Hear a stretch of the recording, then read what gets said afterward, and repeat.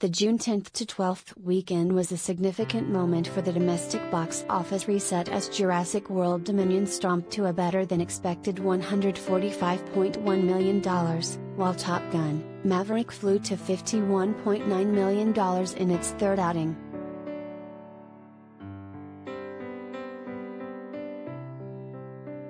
Until now, the biggest weekends of the pandemic era have been propelled by one title, prompting concern that the days of having multiple films work on the marquee, especially during the summer season, is an endangered concept.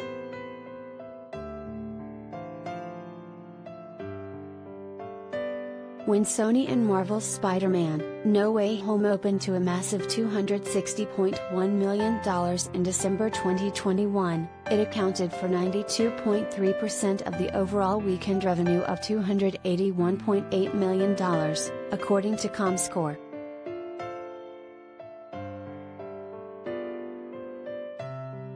And over the May 6th to 8th weekend of this year, combined revenue clocked in at $223 million when Marvel and Disney's Doctor Strange in the Multiverse of Madness debuted to $187.4 million, or 84% of the total haul.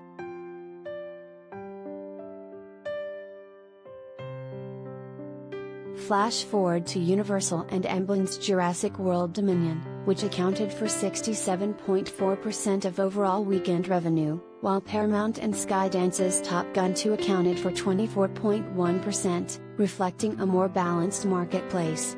Otherwise, there has never been a weekend since COVID-19 struck when two major studios' films have both thrived in a big way.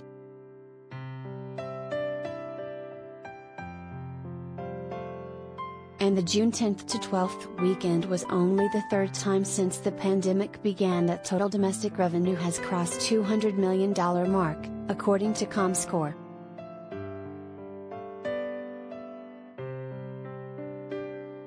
There's still plenty of concern that the box office has grown more binary, but there's also at least a glimmer of hope.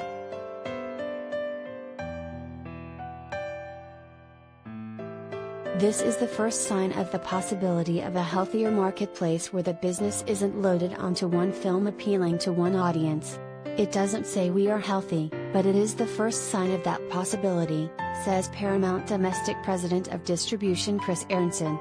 And I think it will be further bolstered by what happens this weekend when Lightyear opens.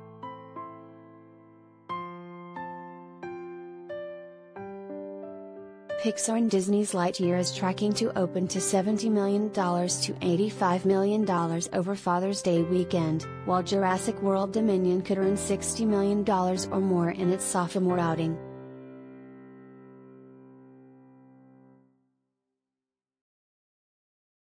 And Top Gun: Maverick will remain a formidable contender.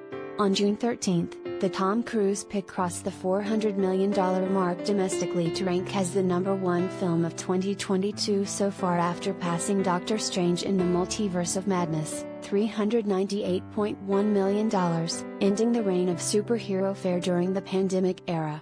Marvel and DC titles soared because younger males were the first demo to return en masse to the cinema. Now, a broader range of moviegoers are turning out.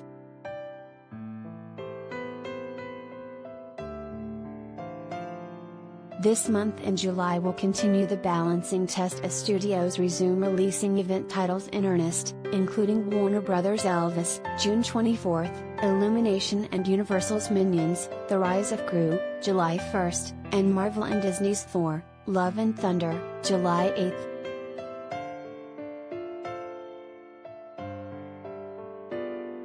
Instead of one superstar movie per month dominating over a cast of supporting players, we are at long last in a theatrical marketplace where multiple hit films can share the spotlight, and that's good news for theaters, says box office analyst Paul Dergrabedian of ComScore.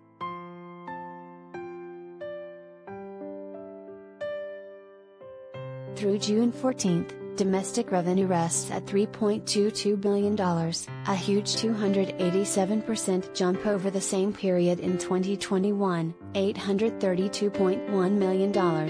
However, it's still down 35.7% over 2019, $5.28 billion.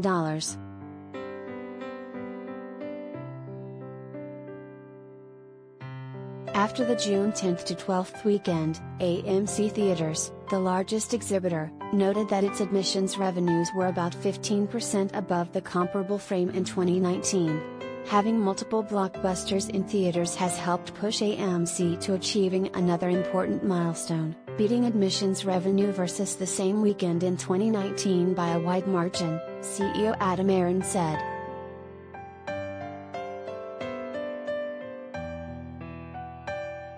And, in more good news, June revenue could hit $1 billion for the first time in recent memory.